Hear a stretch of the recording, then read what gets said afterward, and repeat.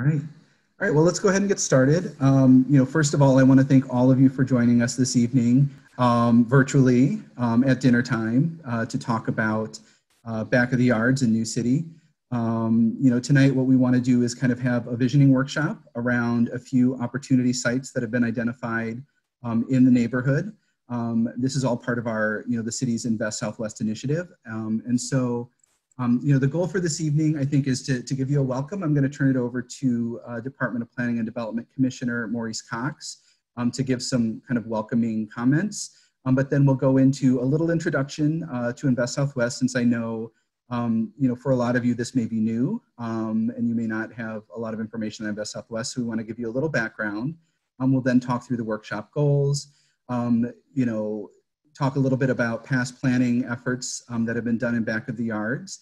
I'll turn it over to our design team to talk a little bit about some preliminary market analysis findings that they've had. And then we'll go into a discussion around a few opportunity sites in the neighborhood that we want to advance. And so that's sort of the goals for this evening.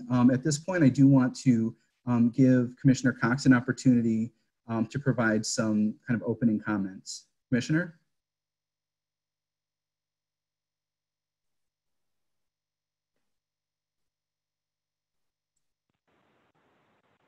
Are you there, Commissioner? So can you hear me? There we go, yes. Excellent. Good evening, everyone, and thanks so much for joining this visioning workshop. And you're going to hear a lot about Invest Southwest. You may have heard a lot about it from your neighbors or friends that you have in other neighborhoods where the city has launched this really unprecedented effort to bring equitable investments, equitable development to the South and West Side. So I'm really, really excited to get your input because this is a little different for city in terms of how it is shining a light on the amazing assets that exist in communities on the South Side, with a very, very specific set of goals that you will hear us talk about. The idea of neighborhood growth, but that growth that is inclusive of the people who live there, providing the kinds of amenities and options that really just enhance the quality of life. We are doing this through the so-called RFPs, these requests for proposals, which solicits development for key opportunity sites that your community has a number of them. But unlike other solicitations for development, we actually want to show the developers what the community desires. And so we are inviting your input to help shape what goes in the RFP so that those who respond have a much better chance of getting close to what a community's vision is of themselves. And so this is engaging you at the ground level before we actually go out and ask for solicitations. But I would also say it's really important to set the stage that we're not looking for developers to come in and do their thing. We're actually looking for a process that creates community wealth, that builds new partnerships, that embody knowledge that so many groups on the ground have, should come out and be partners in the development. And so it's really, really important, these workshops, because it grounds the work that we're asked to do with local knowledge.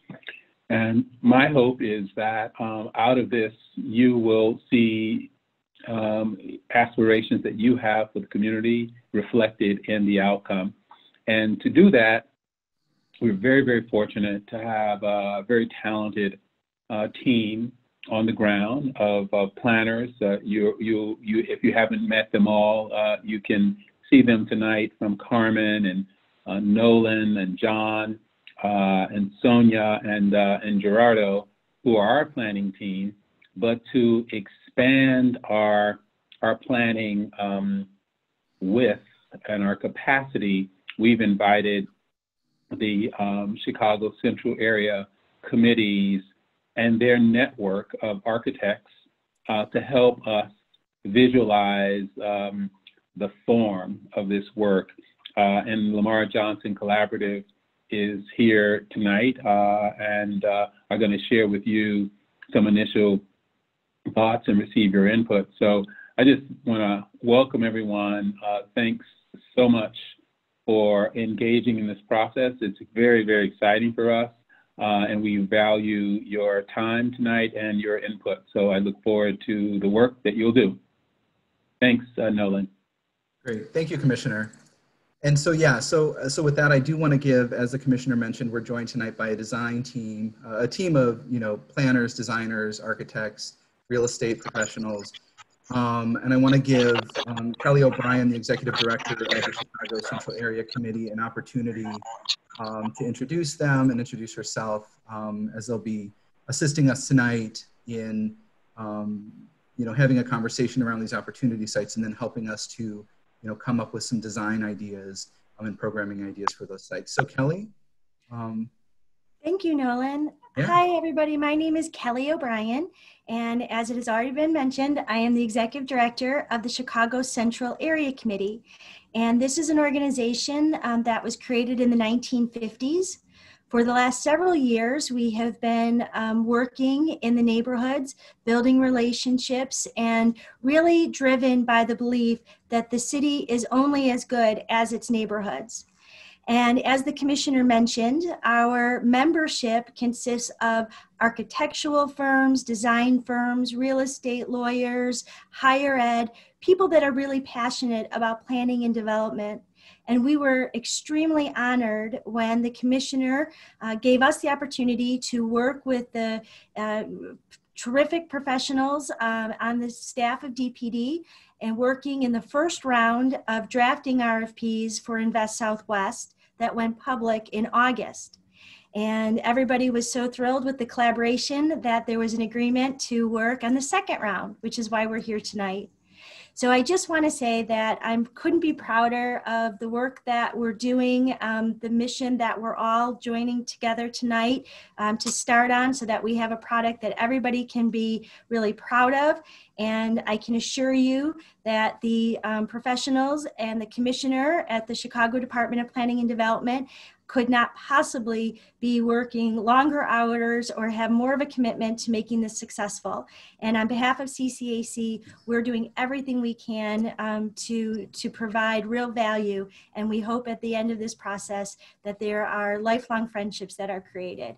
So with that, I just want to mention that we have one of our member firms, the Lamar Johnson Collaborative, as the team leader. And then we have firms such as Compass, Landmark Development, and Sam Swartz that are all participating in the work and here with us tonight. So with that, Nolan, back to you. Great, thank you, Kelly.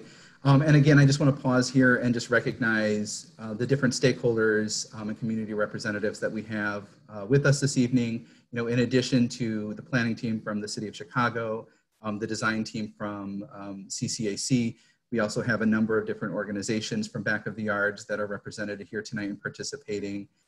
We have representation from both Alderman Lopez's office as well as Alderwoman Taylor's office. We have representatives from local schools, local residents, local business owners. So we have a great group here tonight to participate. And I do want to do a little housekeeping before we go on to the rest of the presentation. And again, reiterate that we are recording this tonight, so we don't lose or miss any of your comments or questions.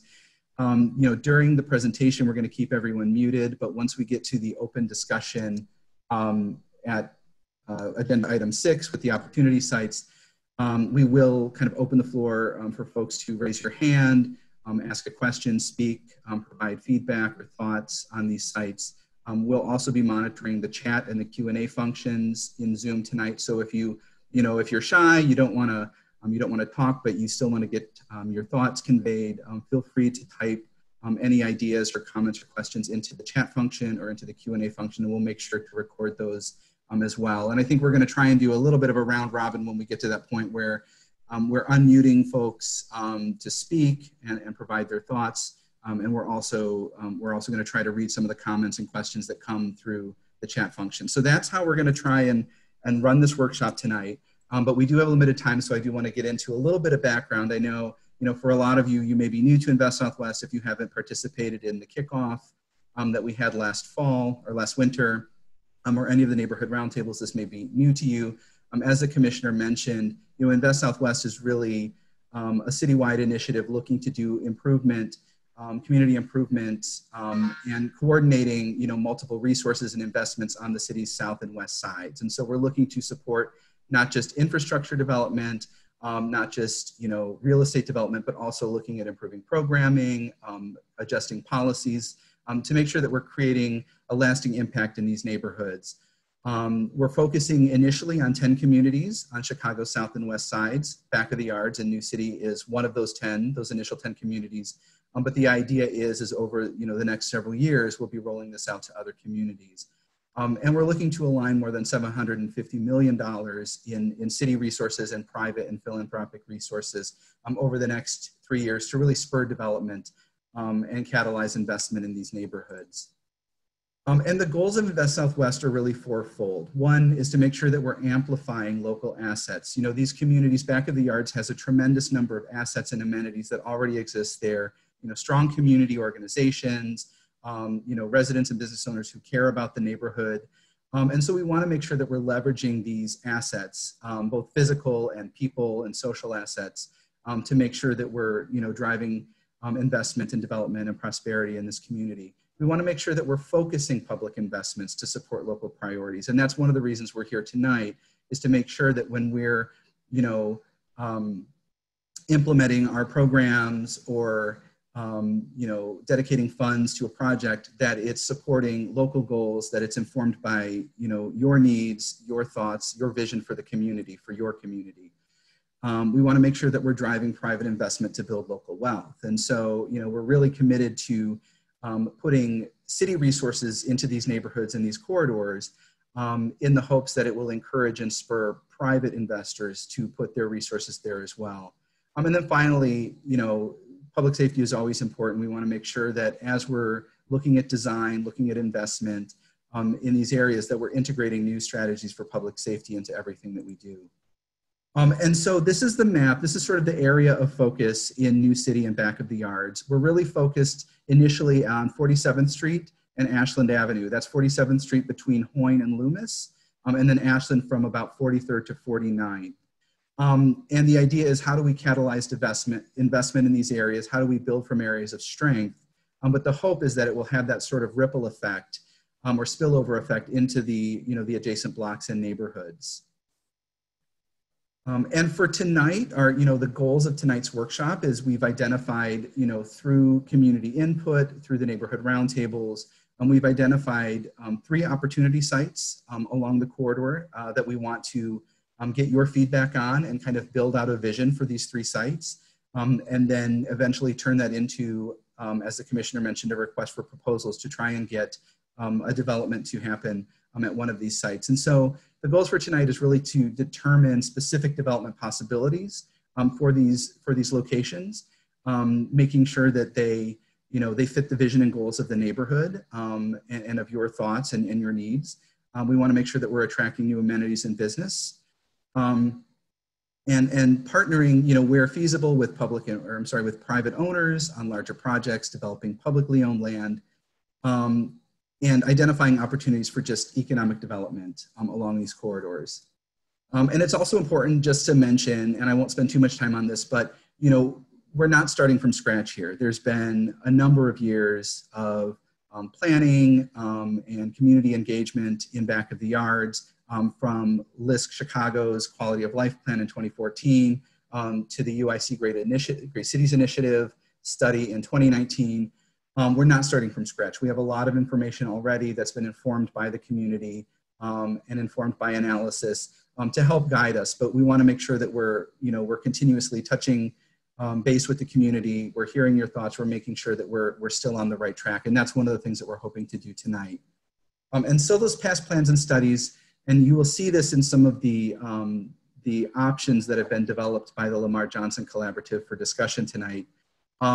These past plans and studies have identified some needs that the community has identified in the past in terms of economic development, in terms of beautification and housing needs, in terms of expanded programming and services for youth, for safety and recreation and education. And then also, civically, or social services and civic-oriented programming, whether that's a library or a community space. Looking at health and well-being, and again, finally looking at opportunities to expand arts and culture that's really, community sensitive and reflective of the community. And so these are some of the things that have bubbled up in past plans and studies that we've incorporated into these design concepts tonight that we're going to have you take a look at. But it's really important to underscore that we're here to listen to you and to hear what your thoughts are. And so you'll see these are just starting points for conversation, but none of this is set in stone. None of this is baked. The reason why we're here tonight is to make sure that what we're building out on these opportunity sites really reflects what you need and what your vision is for the community. And so with that, I do want to turn it over to Eric DeWald from Landmark, who has put together kind of some preliminary market figures that will help to hopefully inform the conversation tonight. Eric, are you there? Yes. Thanks, Nolan. So here's just a general overview based on Esri data. Within the New City Back of the Yards area, there's just over 13,000 households, and that's about 45,000 people, which equates to a 3.44 average household size, which is on the larger end of household sizes. In terms of housing units, there's over 50% rental households within the market. Just a little under 20% of the housing units are vacant, and about 29% owner-occupied housing units. The median household income is about $35,000, and then within ethnic groups, the largest group is of Hispanic origin under the categories the census uses, followed by Black, white, two or more races, Asian and Native American. The market conditions within in this area, the strengths are there's essentially two strong corridors. As a result, they are well served at this point by grocery and pharmacy, as well as bank offerings. Some of the existing offerings include Aldi's, Walgreens, and MB Bank. There is an established retail area west of Ashland, and the significant car traffic on both 47th and Ashland helped to drive that existing commercial. The challenges include existing vacancy of some larger format retail, which was the former Walmart and then Marshall's. The median age of the housing stock is on the older side. Much of the neighborhood was built over 100 years ago, and due to those vacancy factors and some of the other market factors, commercial and residential development need public subsidy to be realized. The market alone may not drive them.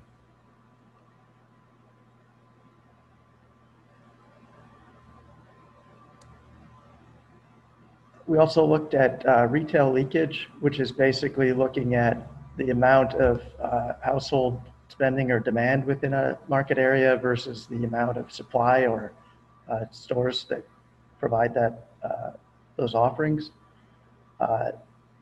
In this market, as we noted previously, there's not a lot of leakage in terms of things like grocery or pharmacies. There were a few sectors where there is more demand than supply, including automobile dealers, hobby and bookstores, office supplies, and so forth. In some cases, that doesn't necessarily indicate a shortage of supply. It just means that there is, for example, automobile dealers don't tend to locate in every market area.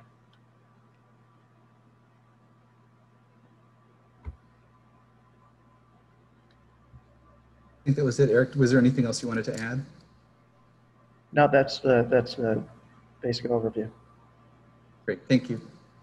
And so I do want to turn it over at this point to Carmen Martinez from our team, as well as members of the Lamar Johnson Collaborative, to walk us through the opportunity sites. And again, what they've done is they've taken past plans and studies and kind of the things that we've heard in those past plans and studies, and tried to develop some concepts, just some ideas, kind of conversation starters for 3 sites along 47th Street. And so we're going to present those to you, and then we're going to open the floor to comments and questions. And again, and I hope, Carmen and Lamar Johnson Collaborative kind of reiterate this, but again, I think it's just, we want to open the floor to just comments and questions and get thoughts from you in terms of, what things make sense, what doesn't make sense, what are these things that you could see happen along the corridor? Are there things that are missing, elements that are missing that we need to take into account? So I'm going to turn it over to Carmen at this point to talk through kind of the opportunity sites and how we've arrived at those. Carmen? Okay, great. Hi everyone, Carmen Martinez with DPD, also known as Carmen Martinez. For those Spanish speakers, I did see a chat earlier from someone. If you have any questions, you want to type them in Spanish, please feel free. Si alguien tiene preguntas, por favor, puede escribir las preguntas abajo en la pantalla. As discussed, Invest Southwest really has focused on trying to invest in communities. New City is in our Southwest region, and we're going to get a little bit overview, just big picture on how this corridor was selected. Really wanted to identify potential corridors that met the goals of Invest Southwest. We were trying to, along with some of the residents, business owners that were participating in Roundtable, as well as areas identified in the kickoff meeting, trying to identify highly visible sites along the key corridor, something that was had great proximity, had advantages of either being city-owned or having privately owned land that we've had communication with, as well as just trying to listen to the comments that some of the residents have had, as well as business owners, while we've had discussions throughout the year. So our discussion today is going to be looking at key sites along 47th Street. We have 3 locations highlighted on the map. This first site is 47th and Justine. Second site is the Rainbow Building on the corner of Ashland Avenue and 47th Street, as well as Bishop Plaza. We'll go through each site individually, and as each site is presented, we will have some potential solutions, and then we'll move on to the next site. Okay. We want to move on with next slide. And I'm going to be passing this on over to LJC. They can give you a little bit more information on some of the corridor studies that were done. Thanks, Carmen. My name is Cale Dornbos. I'm a landscape architect with Lamar Johnson Collaborative. And I'm going to walk through give you a brief overview of the neighborhood, some of the assets and anchors and site things in the neighborhood that we began to take a look at before we hone on individual sites. And I'm going to turn it over to Aneshka, one of my partners, to really talk about some of the site inventory and research that she's done as we begin to study the corridor. So, and you guys are all probably very familiar with both of this, but I think it helped us as we began to really kind of focus on 47th and Ashland and all the different opportunities and sites along the corridor. But there are a lot of different great assets in the community that we think these 3 sites and really the RFP process begin to build on and continue to elevate the corridor. So some of the things that we've taken a look at are the plant. There's the Miles Square Health Center. There's a former Aronson Furniture site along Ashland, just west of the north on the west side of Ashland. The Oppenheimer Goldblatt brothers, there's been a lot of work done on that as well. Many of you are well known, or well aware of, on the southwest corner of 47th and Ashland. The Cesar Chavez Multicultural Academic Center, John Hamline.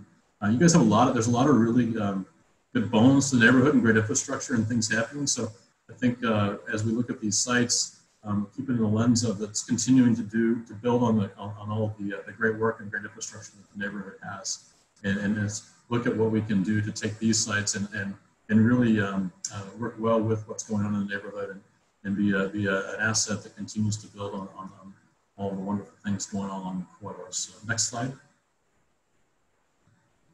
So now I'm going to turn it over to Aneshka, and she's going to take you through some of the site analysis we've done. So what we did, the first thing we did when we began the process was we went out and visited the site and spent some time along the corridor, taking a look at different what's happening in the corridor today, what are all the wonderful things that are happening out there. But then came back and also looked at a lot of different things like transportation, are there traffic conflicts, things of that nature. So Aneshka is going to run you through the next few slides that talk about some of that discovery that we made as we worked on the project, or started the project. Hello, everybody. I think these slides we can go through fairly quickly because for us it was all new information, but I know everyone on this call who lives in this neighborhood, this is all very well known to you. But just a quick summary, when we were on the site and also backed up by the data that we found, both 47th Street and Ashland Avenue are extremely busy roads with a lot of truck traffic as well. We have two great bus routes, the 47th and bus route number 9, going down the corridor. Another thing that we found is that the sites that we're looking at are actually a mile and a half away from both a CTA stop and a metro stop. So those were things that we were considering when we were looking at these locations. Nolan, if you could go to the next slide. Thank you. Another part of our analysis was looking at some of the traffic safety in this area. So as you can see, there have been many accidents, both along Ashland Avenue and with the intersection of 47th Street. And some of these findings then led to our proposals and recommendations of what to do with the public realm. Nolan, if you can go to the next slide. I think what you'll really see here is, there are 3 specific sites that we're studying with DPD, but really we want to take a look at the whole corridor, because whatever we, as we hone on the individual sites, we want to make sure that what we're looking at really responds to the entire corridor and becomes a benefit and begins to spur other development down the road. And as we do all of these things, that they all really stitch together in meaningful ways. So that's why we look at things like traffic, existing transportation, making sure that what we're doing is not just benefiting that individual site or that individual location, but really is beginning to build a network and a fabric of the community stretching along Ashland 47 in both directions. So while the bus stop that's east of our sites may not seem like it makes sense immediately, but it really begins to layer in that larger fabric and that larger story of the corridor. Thank you. And so this slide, we started to identify some of the issues that we found walking around and talking to the neighborhood, talking to some of the businesses both along Ashland and 47th Street. So some of the things that we found was that the sidewalks both on Ashland and 47th, many of them were uneven. In many parts they were too narrow and unsafe and inaccessible.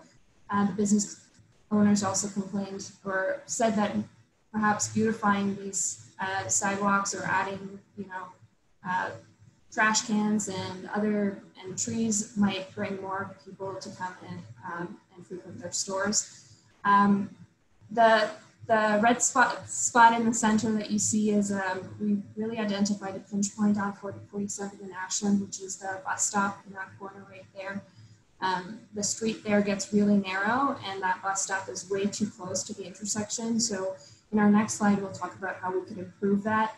And the last thing I wanted to point out is there have been discussions with CDOT about McDowell Street and the way that it hits both 47th and Ashland, that kind of awkward corner there. there have been, as you saw in the previous slides, many accidents on those corners. And so we were thinking about how can we reimagine that intersection and what else can we do there? So now if you go to the next slide. And this is our recommendation for the intersection.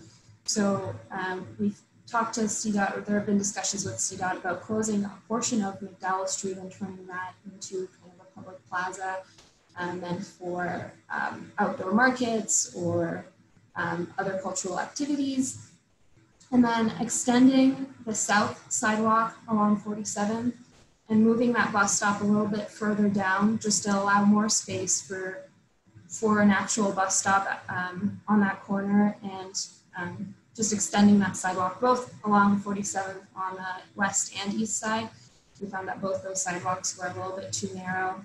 And then really when we were reading through the neighborhood reports and some of the other reports that have been done for the community in the past years, one of the needs that was identified was a little bit more branding for the community. And so we were thinking about how to incorporate that into the streetscapes and public realms. So we thought about painting the roads, and then also just adding more trees and really bringing those streets down to a pedestrian scale and slowing down the traffic on those large avenues. I think this is really important because this begins to create a language for the community, whether you install this all at once or if it's as developers come to the community or within your community, developers in your community come to look at different sites that can begin to understand that, hey, as part of this development, we begin to implement these strategies. And over time, so this may not be something that happens all at once or overnight, but it gives a vision for those developers as they're looking for opportunities within your neighborhood or your developers are coming in. So, so as you do things, it becomes a cohesiveness and a neighborhood-centric kind of flavor to the corner that identifies back in the yards and where it is.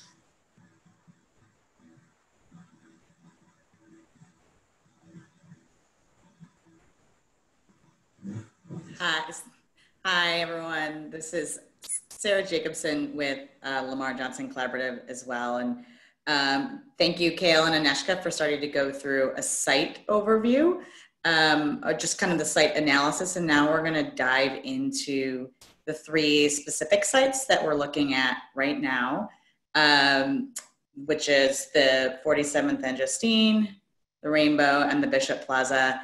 And just while we're looking at those three specific sites, just noting that they represent a lot of conditions that you might see elsewhere in the corridor. And so it's, we might be looking at those specifically. Any of the ideas that we're looking at, just kind of keep an open mind that what we're showing could apply elsewhere too. We're starting with these sites. Again, the Invest Southwest initiative is just the starting point.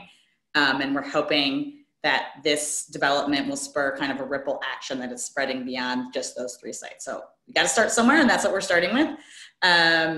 And just a reminder on the format piece of these, we'll get into the 3 sites, kind of talk through them. We'll talk through a couple options. What we're showing in those options, they're not designs by any means. So this is our, it's a first pass, and it's informed by the past plans and some initial engagement we've had with some community members, but this needs to reflect what the community's priorities and the community's needs are. So we really need your input on if you think we're reflecting the right priorities from what we've heard, if you think that there are some things we've missed, and just your thoughts about what's there. So you won't hurt our feelings with criticism. That the goal of this is just to have something to talk about. So feel free to really speak your mind about what you'd like to see in your community. So with that, I'm going to turn that over to Carmen and Kekeli to get through sort of site by site, and we will take a pause after each site to allow for comments and questions and have some discussion in this format. So we'll try to quickly go through what we're showing and then open it up to hear as much as we can from the community. Great, and I'll just, before I advance the slide, I'll just reiterate again, like as you're looking at these, as Carmen and Kekeli are talking through some of the options and ideas, if you have a comment, a question, a thought, raise your hand. We'll pause when we pause at the end. We'll go through kind of in order as people have raised their hands, and we'll unmute you, and you can sort of say your piece. So I'll advance it and turn it over to Carmen. Great, thanks, Ellen. So the first site that we'll be talking about is on 47th and Justine. This site is over 15,000 square feet. It is vacant and it is city owned. So ideally, this is something that could move a little faster since the city owns it. So this was a site that was along 47th Street, was on the main corridor. A key location on the corridor, and it's also adjacent to the corner condition of Ashland Avenue and 47th Street. It is adjacent to an NOF recipient, which is the Neighborhood Opportunity Fund, which is a great opportunity to be able to work with that business. And it is a relatively small site, so we will have to look at parking as well, or maybe try to look at relationships that could be developed. It is in the 20th Ward, and it is zoned a business. So we can move on to the next slide. Okay, the white outline does show that existing vacant land. To the left is, greened area, if you're able to see that, and the building adjacent is that NOF recipient that I mentioned earlier. Next. Okay. These are just some existing photos of what it currently looks like. Vacant lot used by our local residents or local businesses. There is not really much to it as far as streetscape or lighting. So definitely some improvement could help this corridor is trying to bring over the business aspect from Ashland and maybe bring it over to this frontage. Next slide. Again, another view of the existing conditions where you can see this, you're looking toward 47th Street from the back corner. Okay. Next, now I'll pass it over to LJC so we can go through some of the proposed programming. Right. Thank you, Carmen. And thanks everyone. I'm Kelly Dawes with the LJC. And we're starting with 47th and Justine because this is it's a good place to start because we can start suggesting or visioning ways we can actually take back 47 and start bringing business back to 47, bringing density back to 47. So we're suggesting here an option where we bring not only amenities, dining, like retail and offices, but residential as well. So in this scenario, we have residential that would have a few affordable housing units for starting families or people looking for entry-level places to live, but then we also would provide the kind of amenities that they would need and also amenities that draw people down 47th as well. And then also residents, we get access to a courtyard in the center. Now this configuration isn't also set in stone. This is just suggesting the capacity that a site like this along 47 would have, and you can click next. And this is another scenario that provides a more even mix of amenities, but also provides a different experience for anyone trying to enter the site. All of the dining and retail is on the first floor, and we could provide almost something like a food hall if we're focusing on providing different options for food. But we can also provide varying options for retail, either one large name recognized anchoring retailer or several local small businesses to have another brick and mortar. And that would also feature another courtyard on the back of the site, so provide an outdoor and indoor experience for people using the retail. Again, we would apply and have some residential above. We would also have almost a secondary or tertiary program of office and civic resources, offices for nonprofits, offices for people starting business incubators, but placing all of these programs close to each other provides a lot of opportunity for collaboration, connection, and making people know that a lot of these resources are available in their neighborhood. And you can click next. And then this scenario, we're just focusing on retail, just trying to imagine if we were making that emphasis on providing many different dining and retailing options for back of the yards, what would it look like on 47th? And that's what we're suggesting here. Again, it can be a name recognized anchor retailer, but again, we want to know your ideas about what is needed, what you would like to see on 47th. And in this option, we would provide parking at the top floor. It wouldn't really be visible from the street, but if you're going to use these amenities, you'll have parking nearby, so that wouldn't be a concern to use street parking. You can click the next slide. And here are some examples that we were thinking about. These art residencies, there's a growing trend of linking housing for artists, lofts, more affordable housing with community amenities. In these two cases, these focus on arts and culture. So an artist resident can live on the top floor and then provide lessons on the bottom floor. There would be performance space, but this also applies to the examples we showed. Retail can easily work as a conjoining complementary program to residencies just because of the increased traffic, increased proximity, increased visibility. It has a higher chance of it being a more lasting, well-used site. You can click next again. And then also about those community amenities, Back of the Arts has has a large range of rich community organizations that would definitely benefit from having a very good home. So anywhere you see blue in the presentation, we could be suggesting an opportunity for many of these spaces that are also seen throughout Chicago. U headquarters in Evanston focuses on youth activities after school. We have the YMCA, we all know what they do. And By the Hand Club, this is a very large facility that provides maker spaces and creative spaces for kids to use and learn skills and training. That's a precedent we'll probably be referencing later on the presentation. You can click next.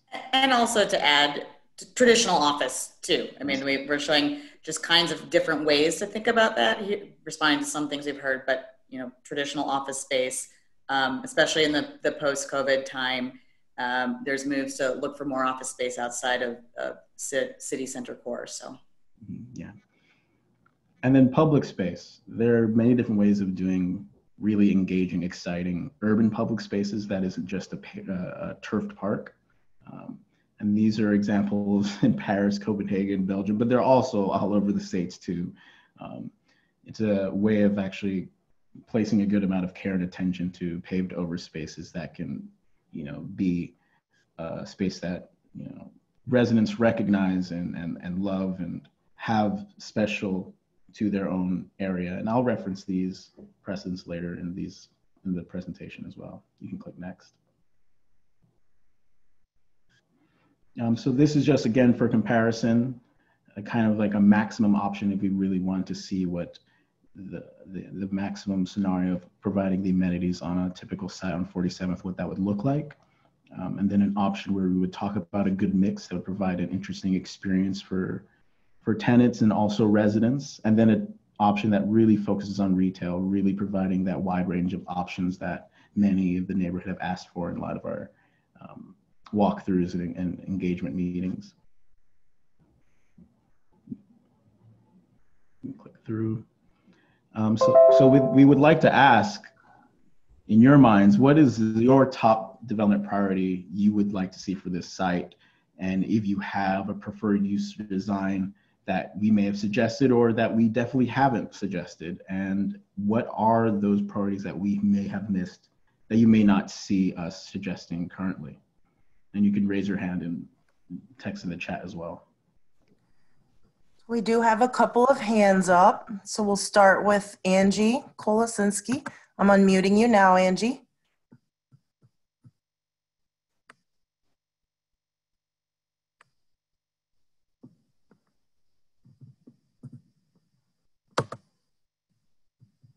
Angie, are you there? Angie?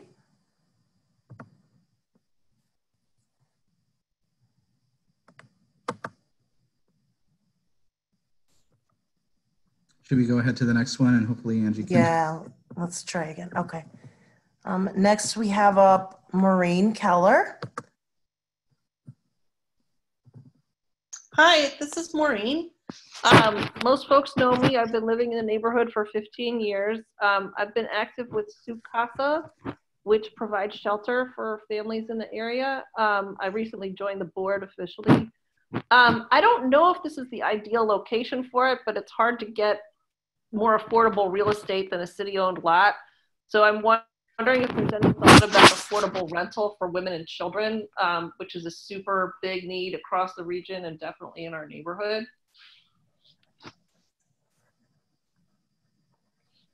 Like when we think about what kind of residential housing, some of the things that you all showed us are artist-oriented, which is great, but I think there's a big need, a big unaddressed need here for family housing. I know that there's lots of challenges with that, but I want to put it on the agenda, put it on the radar. Thank you. It's definitely noted as, we'll get that as a top development priority to hear that from the community, to have that. Thank you, Maureen. Thank you, Maureen. And next we have up Jesse Iniguez. Jesse, I've unmuted you. Hi, everyone. So yeah, a couple of things. I agree with Maureen in that there's a preferred need for family type housing, but I also I don't think that the corner of 47th and Ashland, or in the vicinity of 47th and Justine, is the best place for that, because it will increase density there, especially if it's artist type residency.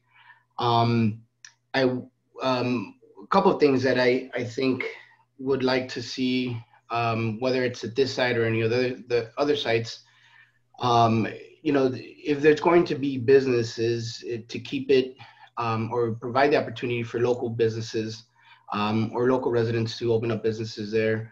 You know, the 47th Street in particular in Ashland, there's a lot of small businesses who have been here for generations. I have a business on 47th and Hoyne, and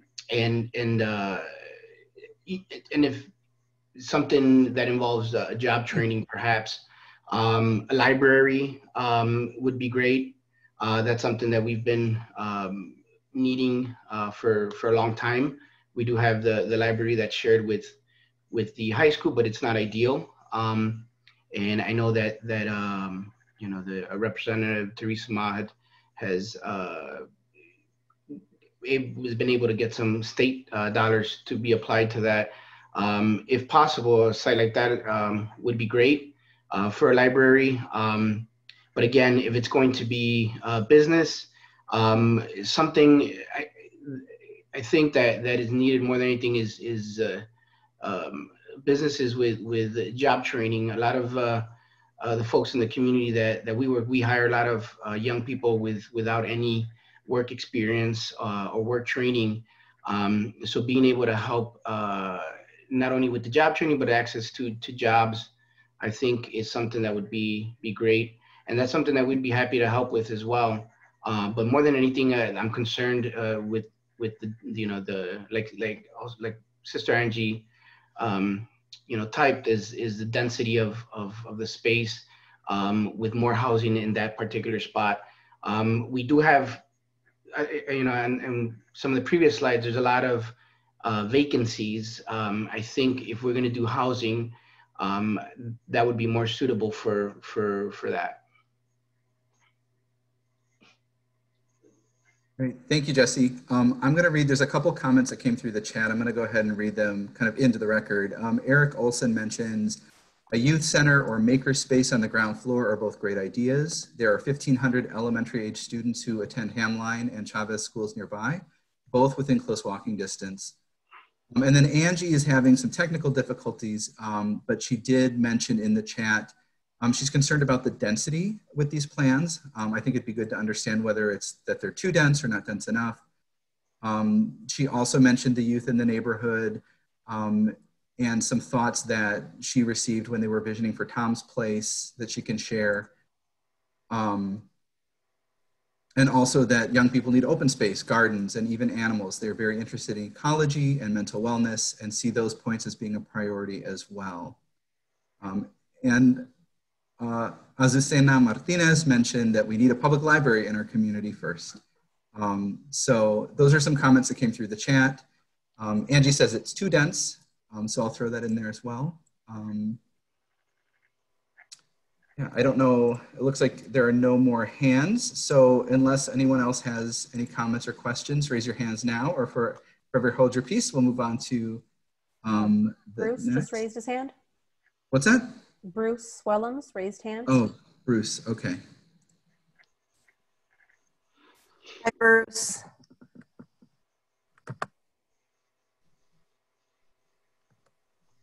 Hi, thank you very much. I can't stay long because we're doing a housing meeting in the neighborhood, our weekly coffee clutch. But I would agree with what's been said overall about the need for open space, the gardens, the youth space, the library.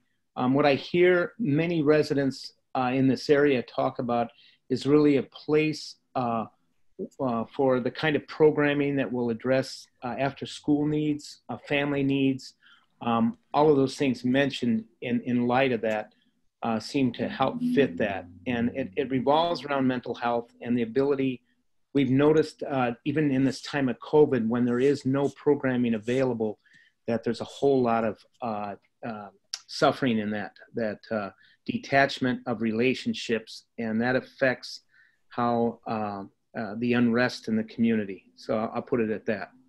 So just wanted to get that in there, and I really appreciate your thinking through this and what you presented so far. Thank you, Bruce. It looks like we might have 2 more hands raised. Emilio? Can you hear me? Sure can. All right. Good evening, everybody. I'm Emilio. A lot of people in the community know me. I've been involved in that community for about 15 years, and I've seen this lot on 47th and Justine vacant for all that time, who knows how long prior to that. So I'm really happy to see this. Really happy to see that some type of investment is coming into the community that will benefit the community. One thing that hasn't been mentioned though is that community has a lot of families, a lot of children. What is needed in that community is a youth center, something that hasn't been done in so many years. We keep talking about it. I've been to a lot of community meetings, community plans. It's always been talked about, but nothing has been solidified. I would love to see some type of resource, especially in that corridor you're showing there, which is just east of Ashland, south of 47th, that whole corridor there. There's nothing there for you, nothing. There are no churches. There's Hamline School is there, but there's no youth center. Emilio? Nothing. Hello? I'm sorry to interrupt you, Emilio. Yes. You could get a little closer to your mic for us, just a little bit closer, please. Does that sound better? A little bit. A little better? Okay. How's that? It's a little better. Okay. So I was saying that, that's something that I would love to see you guys consider. If you can think about maybe a youth center for the community, that would be great.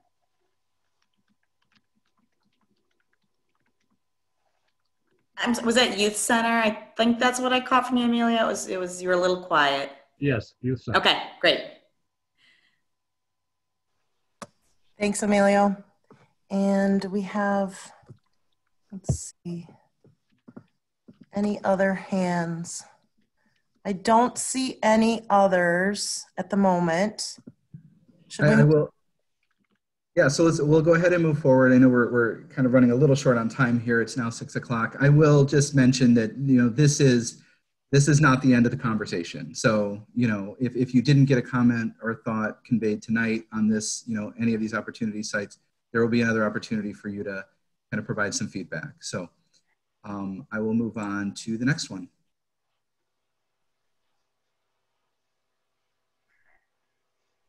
Carmen, you want to jump in here? Or you want me to? This is just the intro for the. Oh, I'm sorry. I was muted. That happens all the time. Okay. So next we'll be talking about Bishop Plaza. That is a 55,000 square foot vacant retail space. It sits on 178,000 square feet of privately owned land. It does sit within the 47th and Ashland TIF. It is business zoned. We have had communications with the owner, and the site has been vacant for some time, but it does sit along this key corridor. So it's a good anchor for this quarter, as well as the investment within the neighborhood. Next.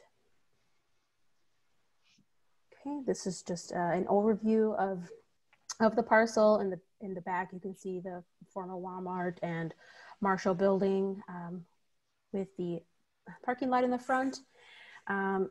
It does kind of begin at that far eastern part of the anchored core that we want to focus on, and is a really large site. So we're hoping to have some good discussion tonight. pass it over onto LJC. Oh, I'm sorry. And there are some images looking at the vacant Marshalls. Next, the rest of the plaza, which is a fairly large site. Okay, Sarah, do you want to jump into? Thank you, Carmen. Oh. So yes, for this option, we also considered housing again, but I think especially for this site, we really wanted to envision what it would be like to hold that corner of Bishop Street and 47th Street with retail amenities that the community would recognize and definitely need as well. But what is really exciting about this site is the opportunity to renovate that big box store, the former Walmart, the former Marshalls, with some office, civic, and education amenities. We were thinking about the opportunity to do some student-focused either training facilities, like a carpenter school focused on a particular trade. You can also, like one of our previous examples that we mentioned, programs that are targeted to students after school. We can also think about older than students continuing education activities. These are all programs that we can fit into the really flexible opportunities that that big box does offer. And we would also add some more specific public facing amenities on the north side of what we're suggesting on the corner of Bishop and 47th. Click next. And then this scenario imagines that massive big box as a destination, a food destination. For food halls and retail, but we're imagining a very exciting space with a lot of daylighting cut into that big box store, and then this really generous promenade of green space that stretches from 47th to that big box store that would become the food hall. And we're envisioning in this promenade space spaces for vendors to kind of find an opportunity to step towards getting a big box store. So starting businesses, starting restaurateurs can get a container or a small facility space, a working space, where they actually can have either a seasonal or more permanent space to sell their wares. And I can also see that being a great space for farmers markets, Saturday activities, all outdoors. And then we would anchor that corner with explicit community institutional spaces. I know library is mentioned many times, and I think it would, we think it would really work there as well. But also, you know, that retail food hall is so large, we can also incorporate program that involves restaurateur training, culinary training, that would directly benefit those who'd be seeking out container space, vendor space in that market plaza. You can click next. Well, and can we go back 1 second of just really reiterating the comments about that this corner community institutional space could be some of the youth focused things, but also, you know, something like a library could fit really nicely here to anchor this corner and really activate a plaza and outdoor open space as well. Mm-hmm. And then let's click quickly through the precedents just because we're getting tight on time, and I want to make sure we have more time to hear comments, and I'm sure we can share these, but if someone has a question, we can stop. Too much detail about food halls. There are many around Chicago and around the country, and it'd be a food hall that it'd be specific to the neighborhood. You can click next. And this is just envisioning of how to activate a space using the containers. You can click next again. You can click next again. Oh, sorry. Well, that was an example of housing above library. So that precedent does exist, and it's a precedent we're actually interested in exploring as well. So this has housing above a library, so very public based, but then great housing opportunities above. So yeah, you can click the next slide again. So yeah, again, we want to field questions. So for this site, what are you envisioning? How do you feel about what we presented? Is it on base? Is it off base? Do you have a preferred use or design? And then what priorities do you think we missed in the conversation about this site? And it looks like Terry Cox has her hand up. Terry?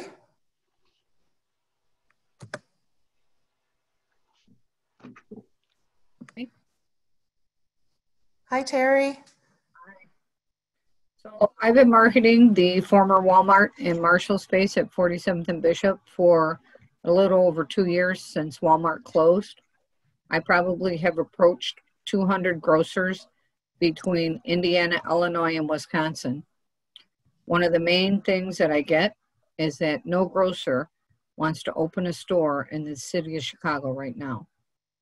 So I don't know that we can actually get a grocery store to go to that location, especially now since Tony's is actually going to take over the Food for Less at 47th and Damon, because the main grocers that I think might take that location on a local level would be a Hispanic grocer. So if Tony's is the bookend of the market, I don't think we're going to get a Hispanic grocer that will go to 47th and Bishop. We actually had Didi's that was willing to take the former Marshall space, providing that we got a grocer for the Walmart space. Walmart was actually doing $24 million a year out of that store and closed because of theft. That was $645 per square foot. A grocer needs to be at $300 per square foot to break even on a grocery store. So any ideas, I'm certainly open to. We'd like to figure out how to redevelop that center. Sitting there vacant is not helping any of us out. So I'm open to all ideas. Thank you, Terry.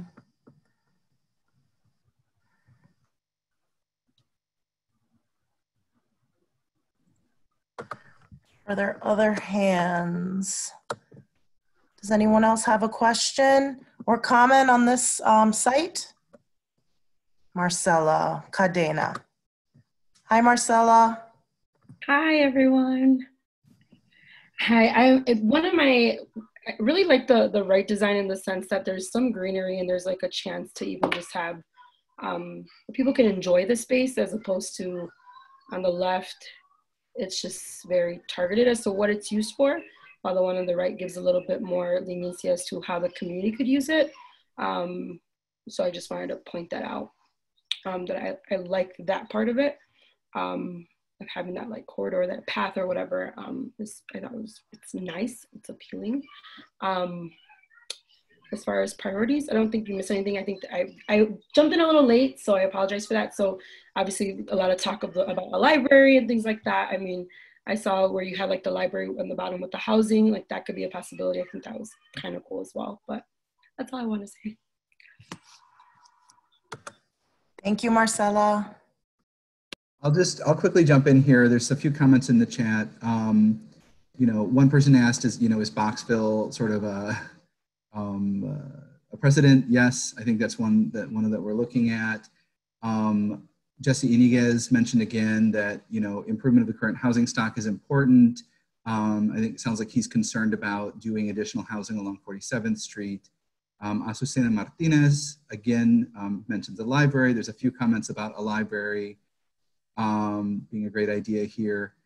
Angie said priority should be small local business opportunities, youth jobs and skills development, maybe a library. Eric Olson also reiterates the importance of considering youth and families in the neighborhood. A youth center, makerspace, library, and green space are all great ideas. Narcissa, I can't read her last name in the chat, mentions liking the container market plaza idea. I'm not as interested in a food hall that incorporates fast food chains or expensive eateries. The area lacks a lot of green open space and artful design. The neighborhood lacks educational opportunities like a library or recreational center. David Marroquin mentions prioritizing youth and job training. And then Angie also mentions a concern that, you know, what would development here do to the restaurants that already exist west of Ashland? And so I think that's an important consideration too, is balancing, you know, the needs of existing businesses with new development. So those are some of the comments. Maureen Kelleher is not interested in a food hall. So those are some of the comments that came through in the chat. I don't see any more hands raised, so maybe we will kind of take all of this and move on to the next one, the last one.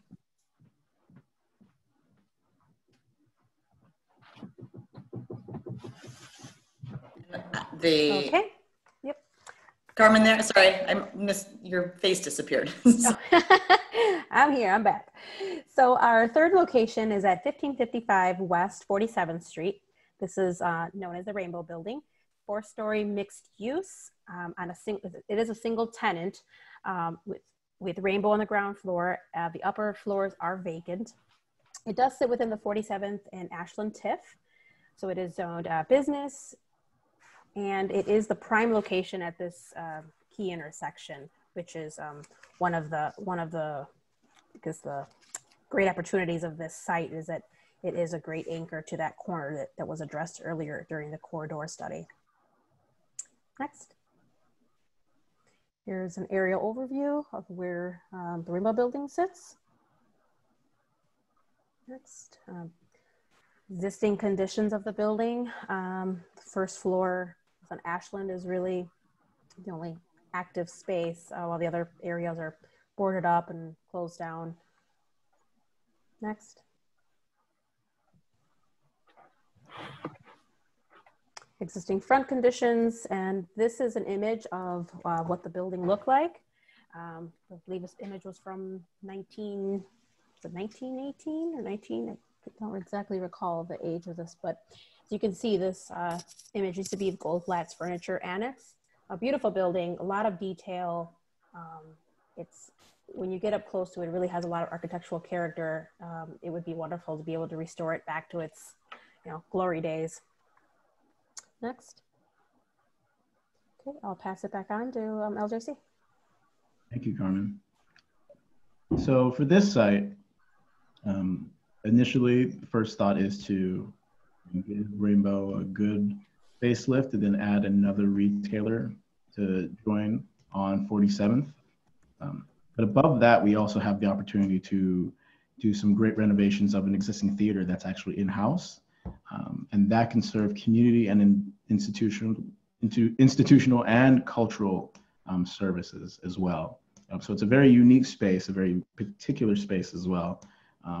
That can also be converted on the upper floors into offices and other civic-facing amenities.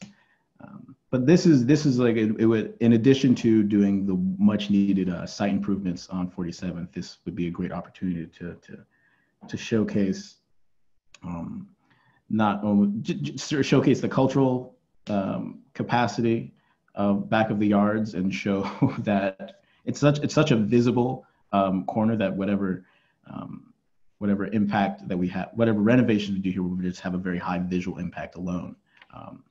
So we really want to know your ideas about what you think could possibly be here. It's kind of difficult to see based on the state it's in, but it's still a very, very good opportunity that we're actually excited about.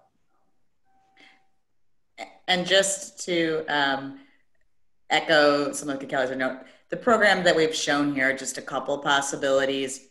We know it's an existing building, so there's challenges to try and vertically go up because of the foundations. And you can see sort of in the bottom photo, because of some of that auditorium space that's in there, there's a solid masonry wall that doesn't have any openings. That makes it hard for some uses to go in there because it wouldn't have natural light along that side. And that's probably a load-bearing wall to be able to add a bunch of windows cost effectively. So I think they could be some really great, beautiful spaces. I saw one of the comments in the chat about an artist loft, and we could probably click quickly through a couple of the precedent slides, just some cool things that could go into that sort of a space, but really open to lots of suggestions of what the community thinks would be a good thing to anchor that corner for the corridor.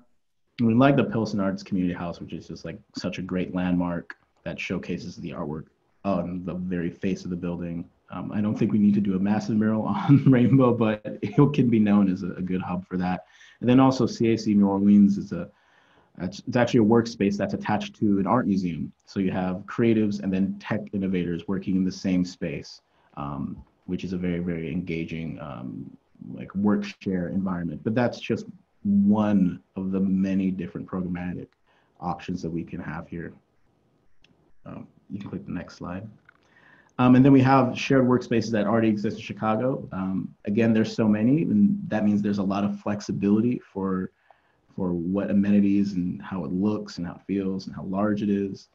So it really does depend a lot on what you're looking for specifically. and how we can better facilitate that. So again, we have the same questions. What are your visions for the site? The priorities that we mentioned, did we hit on them? Did we miss any? And then what are your preferred uses for this site? And it looks like Alderman Lopez has his hand up. Alderman Lopez? Thank you. Thank you. I've seen 3 of these now this evening, and forgive me for arriving late. I had to pick up my children. But I have a question. 3 of these proposals call or propose retail space.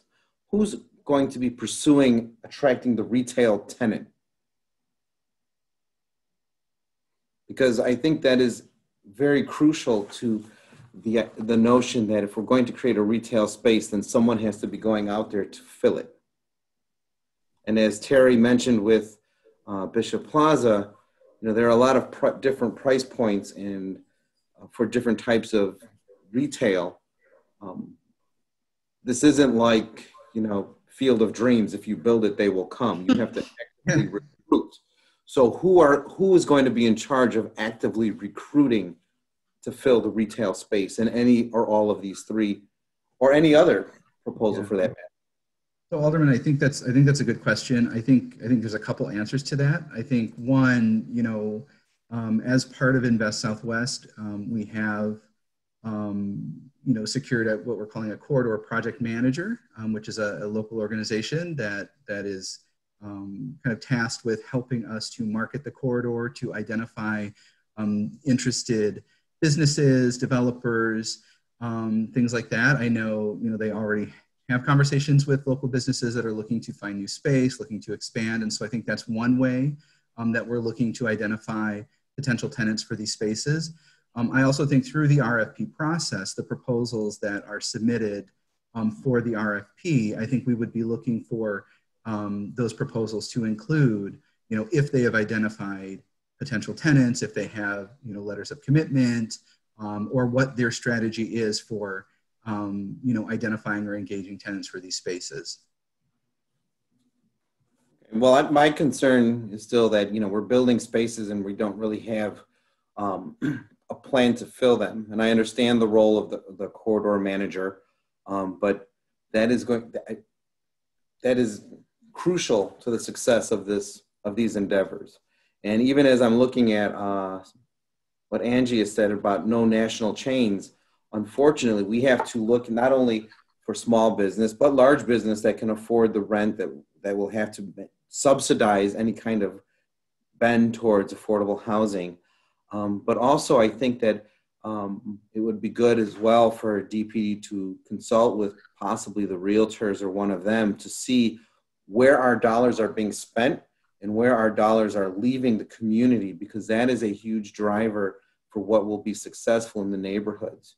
And by way of example, I want to point out that when we worked with Rahm Emanuel to bring the NOF to Back of the Yards, one of the best projects we helped fund was dog grooming, because we saw so much money was leaving Back of the Yards to other neighborhoods for dog grooming. And now that business has branched out to a second business because it was so successful, because we were strategic in the retail that we were going for. So I would just suggest that we keep all of that in mind when we move in that direction.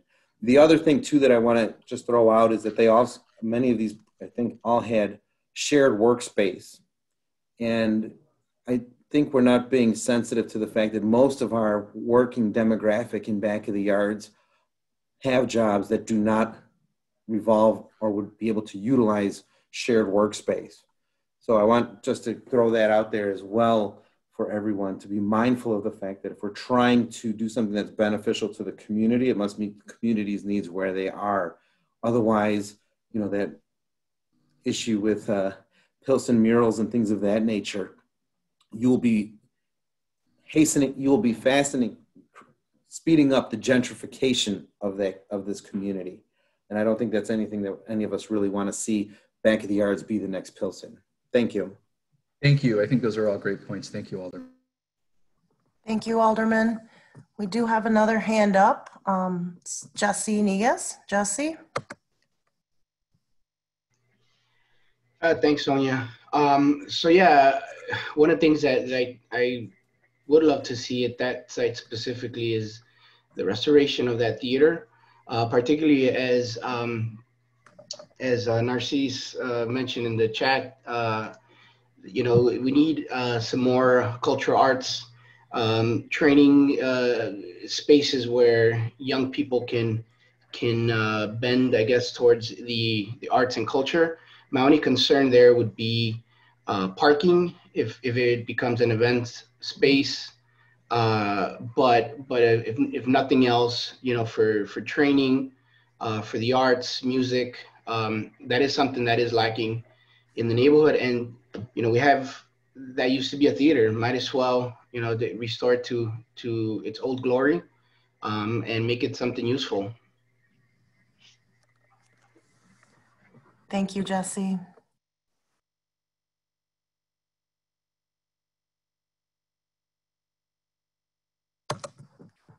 Nolan, I'm not sure if we have any more new comments or questions.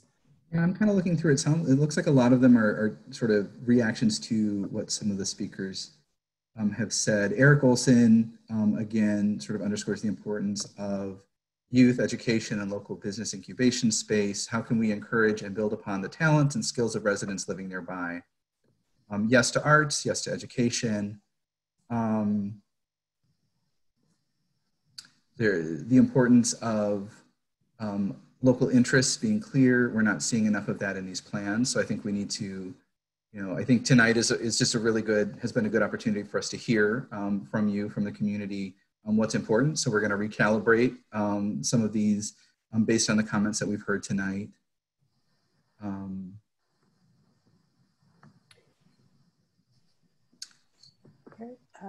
There's a comment from Terry Cox.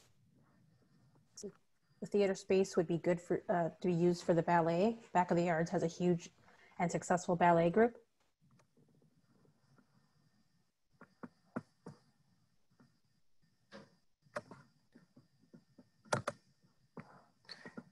And it looks like we have another hand, Okay. Daniel Marquez. Hi, Daniel. Hi, how are you? Doing well, Can thank you you. How are you? Can you hear me? Sure can. Okay, thank you. You know, my name is Dan Marquez. We're members of the Marquez family, one of the oldest Mexican families that settled back in the 1920s. And having lived in the community through our earlier years and seeing the picture of the old Goldblatt's building and knowing that my dad was a pin spotter at a store down the street from there back in the late 30s and early 30s actually. But the Marquez family is definitely part of the history of the Back of the Yards, as is the Chico family, or probably the two oldest families in the Back of the Yards going back to the early 20s. But I'm really just excited about the ideas that are being generated about how the neighborhood could be continued to be revitalized on the commercial strip.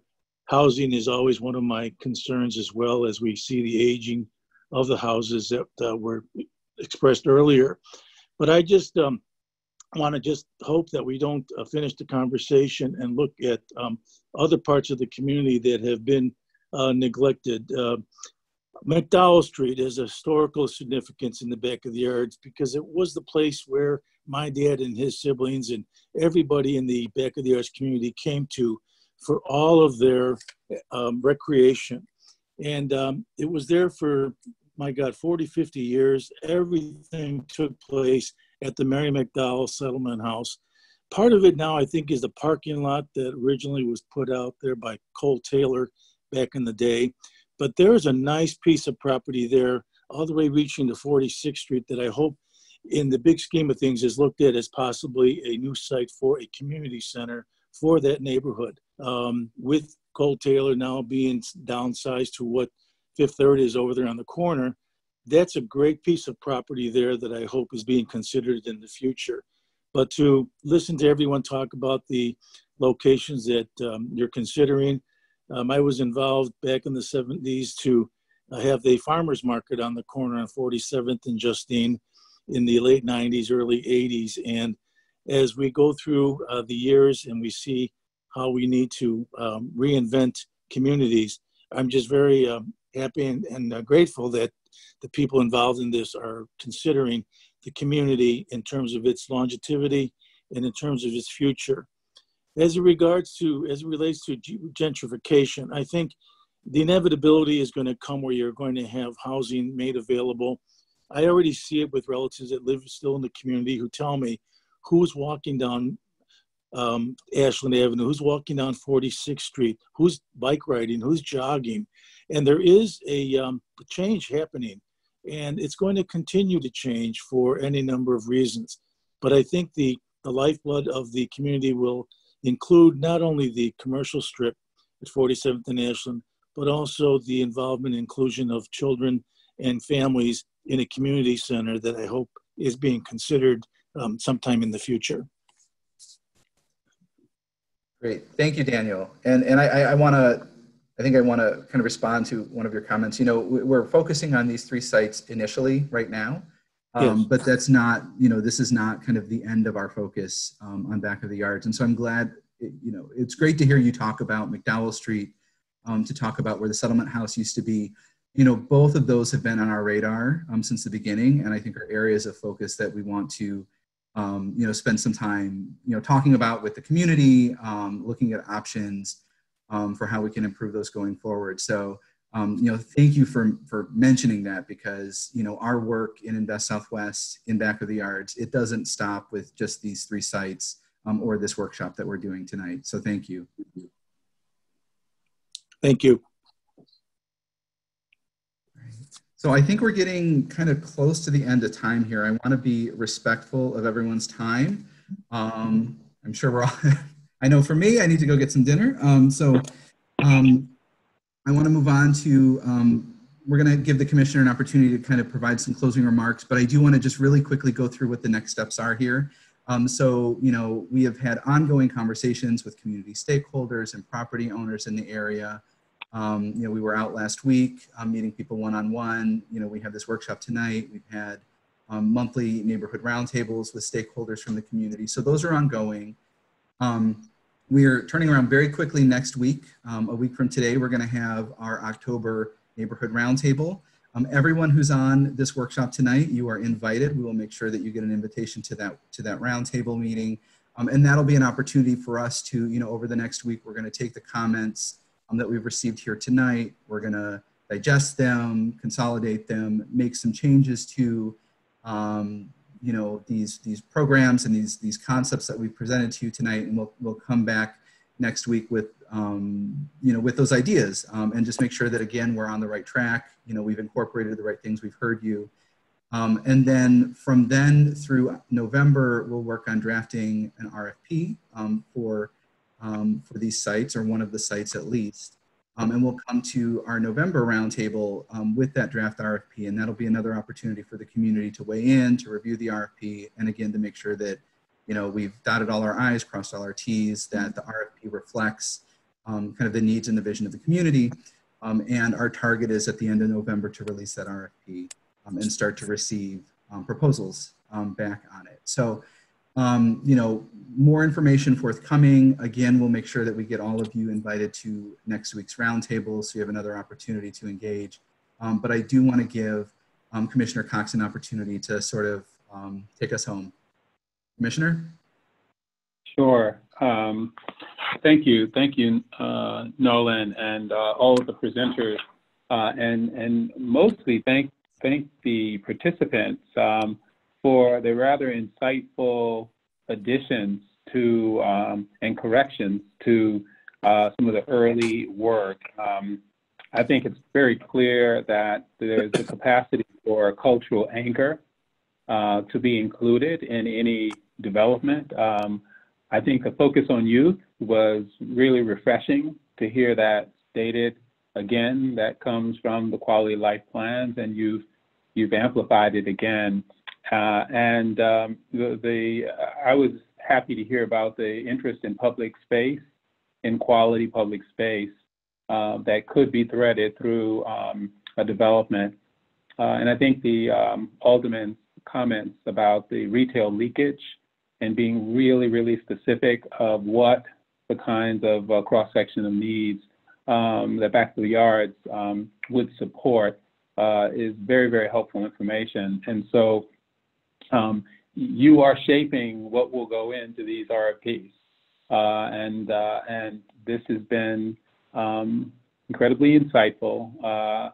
I think I've enjoyed there's a lot of affection for that Rainbow building that came through some of the comments. So I think we will continue to see if there's a partnership to be forged there, as well as the different kinds of opportunities that the small and the large site presents. They each have their challenges, but I'm pretty confident that we will find the catalyst for the further growth inclusively of this corridor. So if ever there was evidence that there's wisdom in the years, it was certainly on this workshop. I really, really appreciate folks who have been working, and I've lived in the community for a very long time, and we hear you. And I think we will digest this and try to sharpen the focus, and through the neighborhood roundtables, be able to come back and see if we gotten closer to what you've said. Again, thanks so much for your input. It's very, very meaningful for us. Thank you, Commissioner, and thank you, everyone. Have a good night. Bye. Good night. Thank you, everyone. Thanks, everyone. Good night, everyone. Thank you.